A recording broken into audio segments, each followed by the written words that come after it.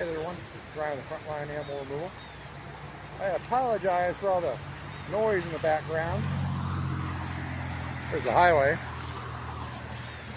But we're at a location where the animals are a symptom of the actual problem.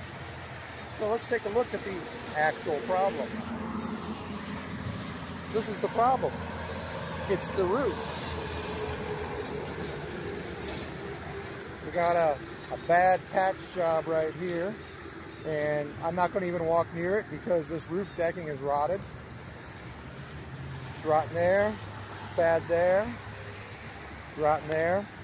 You can see where someone has patched in some stuff. There's rotten wood here, having problems with leaks here. There's another patch job there. So pretty much the whole side of this roof is bad. And when I walk on it, I got to make sure I'm stepping every 2 feet on roof trusses. Otherwise I might fall through.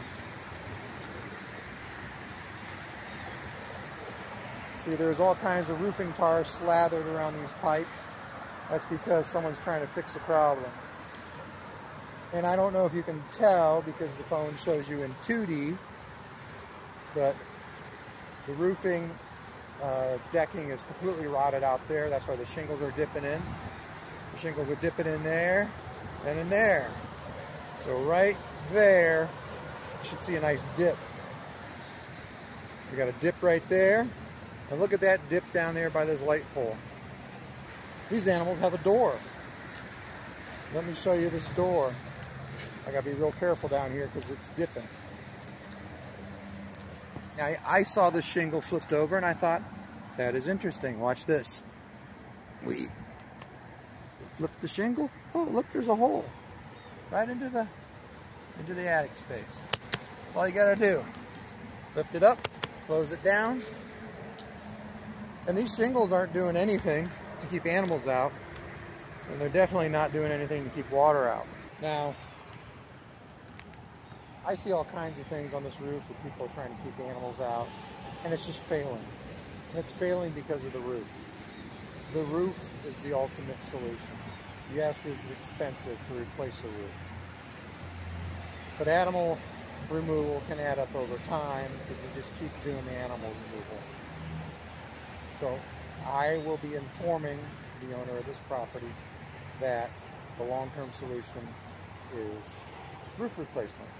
The short-term solution is me trapping the animals. Because what will happen is I'll trap the animals. I can't fix these holes because there's no good material. It's all rotted. So I'll trap the animals. They may call me back out and have me trap some more animals. And that cycle, may repeat several times. But this roof is bad. This is one of the worst roofs I've seen so far this year. And the roof is the one thing on the house that you have to maintain at a high standard. It keeps the rain, the snow out, and it takes a beating. If you don't maintain that roof, the water's going to get in. And better yet, the animals will get in. And once those animals get in, they don't stop. They just keep coming back. So if you let that roof go, you might be calling me. But what you really need to do is call a roofer and me. Thank you.